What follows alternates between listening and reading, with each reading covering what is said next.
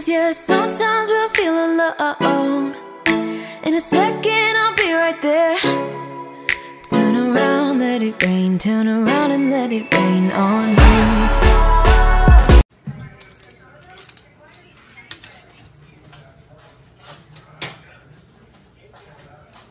Hey y'all, welcome back to the channel. I'm about to do some Cajun rice. So before I do that, go ahead and hit the like button and subscribe if you have not.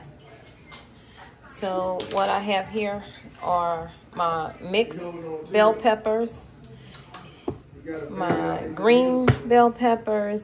I'm using some hot premium pork sausage and the mild pork sausage. And I also will be using paprika, thyme, garlic, crushed red peppers. This is optional. I just want it spicy. Black pepper, some Creole seasoning, bay leaf, and 3 cups of broth. I have long grain rice. Excuse all that. I keep my rice in here. Y'all know, if you don't know, I put my rice in the containers that are in my prepper pantry. So I just I just repacked this bin with some long grain rice. I'm gonna use my wok right here. I also have 2 of the celery stalks. You can also use oregano in here. As a matter of fact, it calls for oregano, but I ran out. I went to the store to get some olive oil, which I will be using as well. So let's get into this video. So I had to do a voiceover. First, you want to cut your bell peppers up. Dice them as fine as you want. They don't have to be small.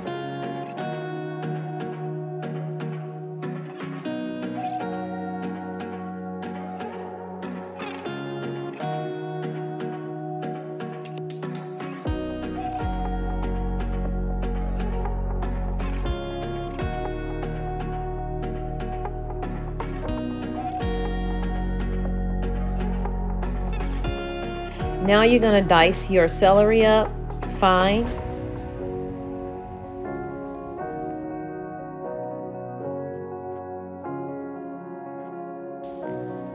Next, chop 1 onion.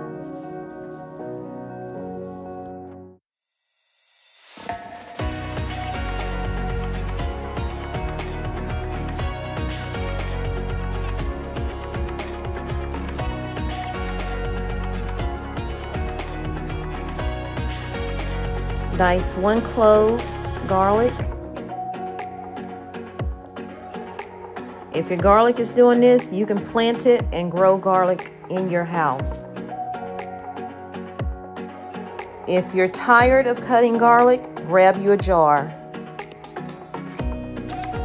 So I already have the oil in the pot. Now I'm just gonna add the meat to it and mix.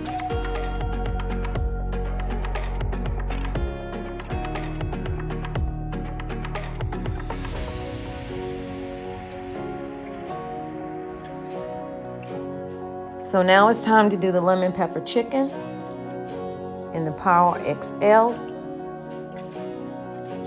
I'm just showing you how it functions.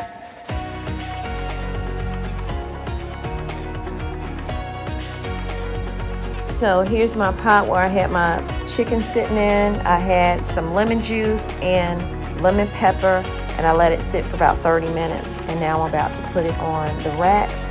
Before I add them to the racks, I will spray the spray the racks so they don't stick, and then I'll add them to the Power XL. The Power XL does come with 3 racks that you can put in there. You can also dehydrate. I made sure to space the chicken far enough apart.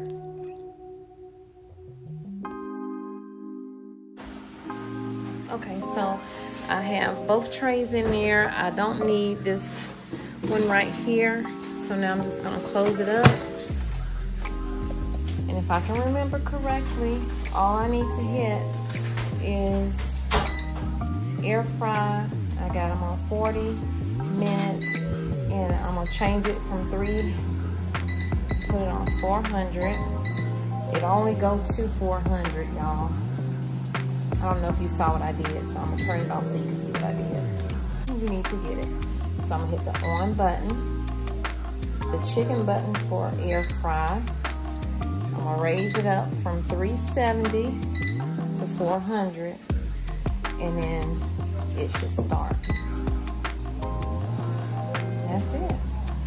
You got your timers over here if you want to adjust your time, but I'm gonna start with 40, and I like the fact that you can look in it. The other one that I have, I like it. You can look in it, you can lift the lid on it, but I just want to be able to walk over and see it like, you know, in the oven. So now my chicken is in there doing what it needs to do. Continue to stir your pork sausage until it's brown all the way through.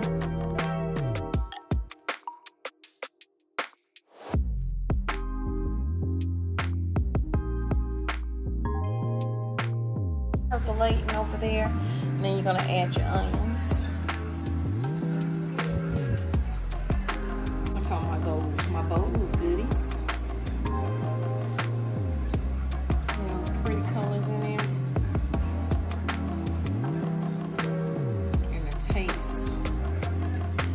They really enjoy this last time, so I hope I'm making it the same. The only thing different is I don't have the oregano. Why you gotta tell everything? You and your kids snitches. I'm gonna give you some stitches.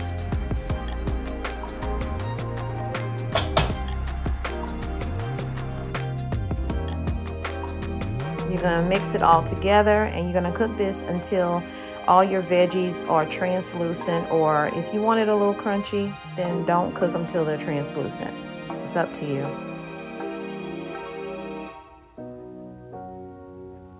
Now I'm adding the rice to it. It calls for 1.5 cups, but I did 2 cups.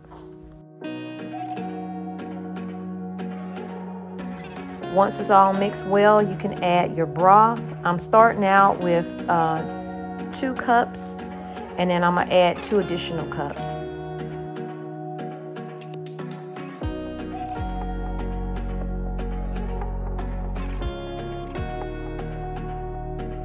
Now it's time to add your seasonings: paprika, salt, pepper, Creole seasoning, I'm sorry. Also 1 bay leaf. And pepper flakes.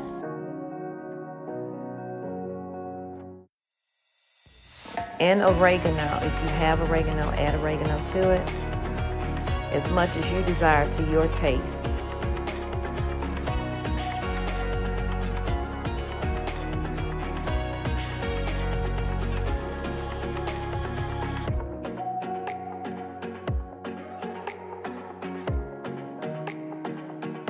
And you're just gonna keep mixing this around. I'm looking for a lid to put on this. It didn't come with a lid, so I'm trying to find one that will fit. So I'm gonna do what I have to do to make it work. So the chicken on top is doing well. It's cooked, but I had to change the racks from the bottom and move them up because they didn't cook at the same speed as the ones on top.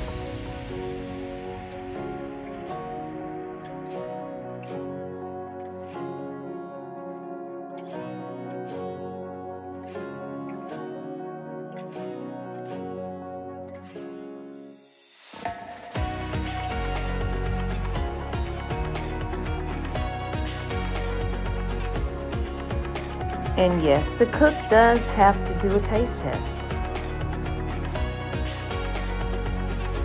They were cooked perfect through and through.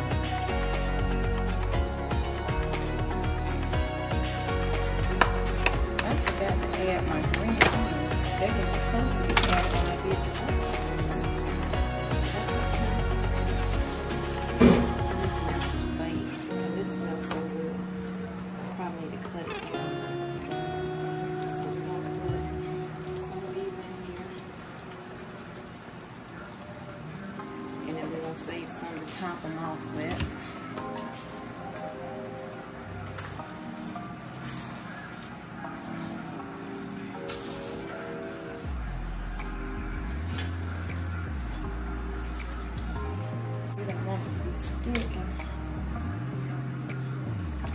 it up.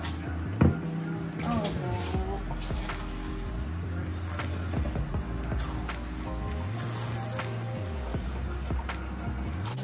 Lemon pepper chicken right here.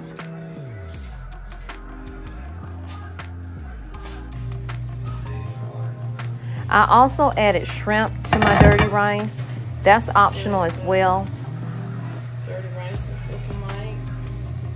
Put the shrimp in. I have it down on low so the rice can continue to cook and it's not hard or anything. I'm about to taste it and see if the rice is hard or if it's soft. If it's soft, it's ready. This much.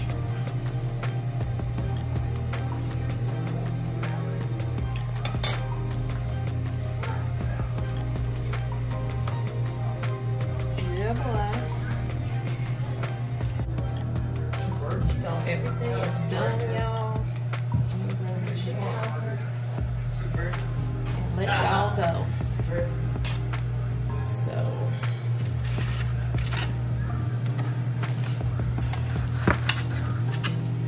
show you. I know you ain't calling about it since you went right up there and told him about me and that lemon pepper. You need to take a chill pill, buddy. I didn't look so small. What happened? They shrunk up. You see all that fat and grease in that thing over there? The grease? What? The brigade? Yeah. That's what shrunk it up. And stay plumping as long as you're cooking it in grease. Right. So. They have to. Taste this dip. My sister said it tastes so good.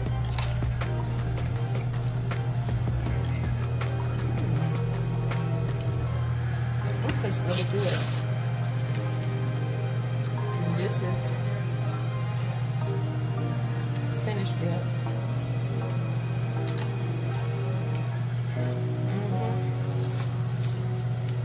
I'm gonna warm that up a little bit more. Just that rice.